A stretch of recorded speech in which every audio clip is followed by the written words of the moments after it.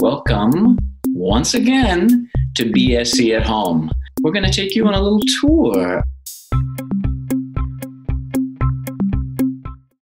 Hey, round two, people. Switch to gallery view. Great. Switch camera. Oh, see, we're getting so good now, Mark. Oh, yes, there's the kitchen. Hold on. Do I need lipstick? A little bit. Hey, now, who was that disembodied voice?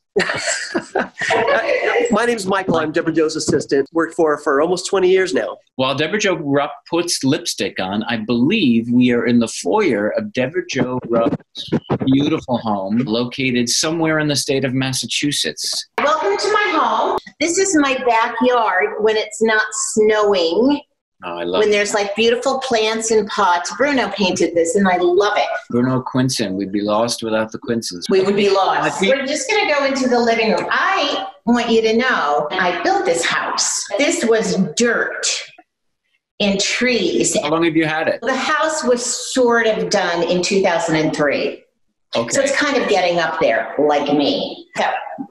Okay, we're So following. now we're going in. We called this the ballroom. This is where I learned lines. Michael sits in that chair right there.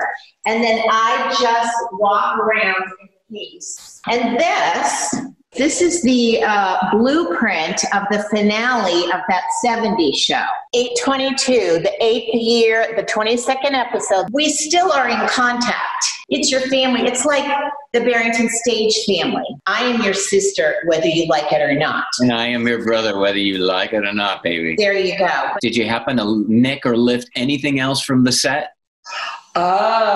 Oh. I do have something downstairs. Wait. You got to introduce that family. I have Olive here. Okay. There's Olive. Oh, And then Olive. Martini. Oh, Olive. Because I am that clever. And we are now heading downstairs. Okay, now this is the basement, you know. It's a basement. Here's my wine. And how many bottles do you think are there? 12. 4, 5, 6, 1, 2, 3, 4, 5, 6. 60. Ah, okay. 72. This is all Christmas. This goes on the top of the tree. Oh, God. Me and the angel. Can you back up?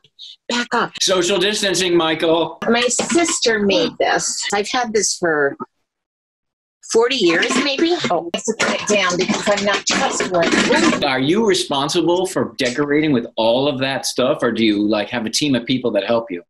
Oh, God, no. I do it myself. Michael, I do it myself. You help me, but I do it myself. We don't have people come in here. It's a lot of space down there, Debra. It's like a town. Wait, we call it downtown.